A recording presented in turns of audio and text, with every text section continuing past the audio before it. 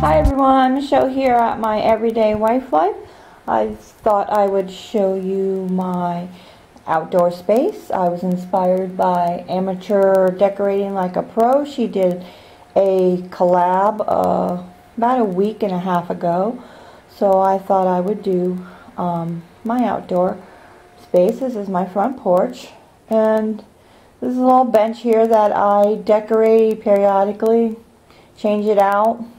I had spring stuff here recently and took all that down and decided to do some patriotic decorating with July 4th coming up. So I already had these little napkins here, so I just draped them over these rustic frames I have. I put different stuff on there every time I change it out. And these little cute little twig deer.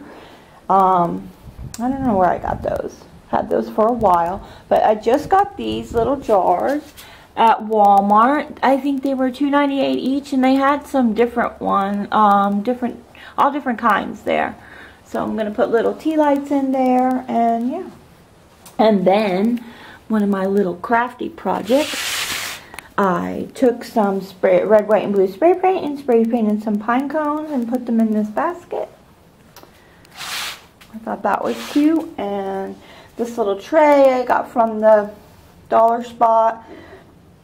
It might have been the $3 though at Target, and the little flags were at Target.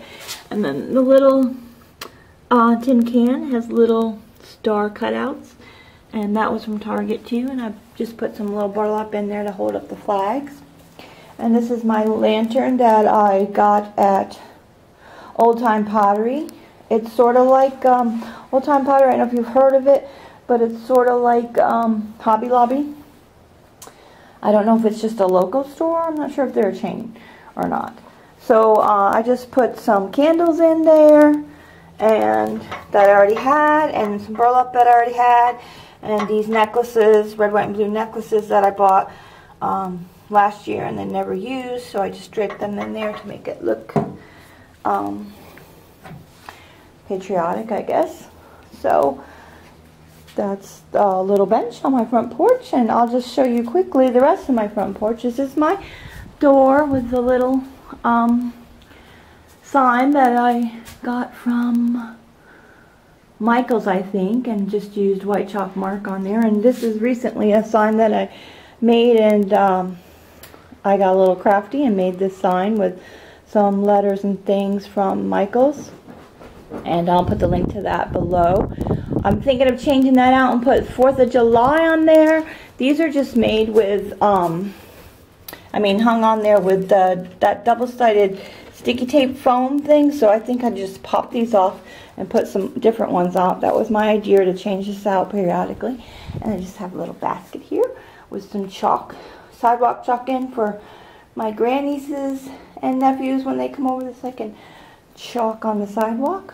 And then this is the other portion of my patio. A little set here, and I have some rustic things here. That's from, I think the horse is from Hobby Lobby, and I don't remember where I got those letters. I'm not really sure. Maybe it'll say on the back. Let's see. Well, they were $12.99. No, kind of expensive. I don't remember where I got those, but those really need to be hung up on the wall more up there. But I need a special drill and drill bit, and yeah, I'm not good at that. I need to wait for my husband to do that. And this little mug here is, I recently cleaned out my parents' shed.